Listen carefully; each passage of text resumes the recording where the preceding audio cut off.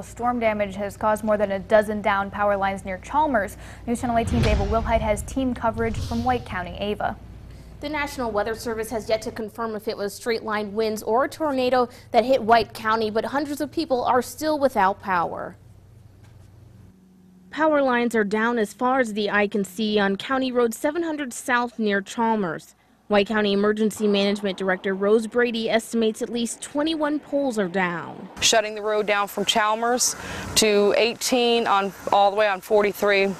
Traffic was diverted around due to the power pole behind me here that was leaning over, broke, and power lines going across the highway. Brady says local fire crews were out until 5 in the morning keeping roads clear.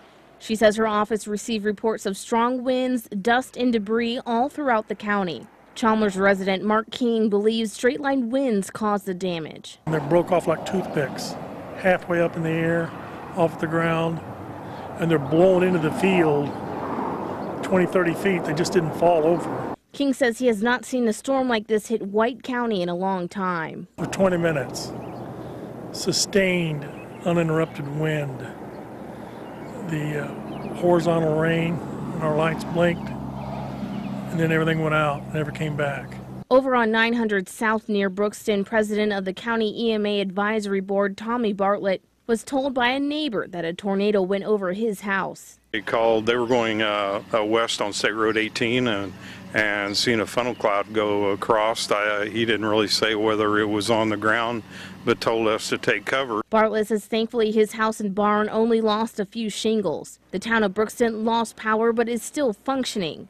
The Family Express gas pumps are not in service, but the convenience store is. The clerk could not speak on camera, but said they are only accepting cash transactions.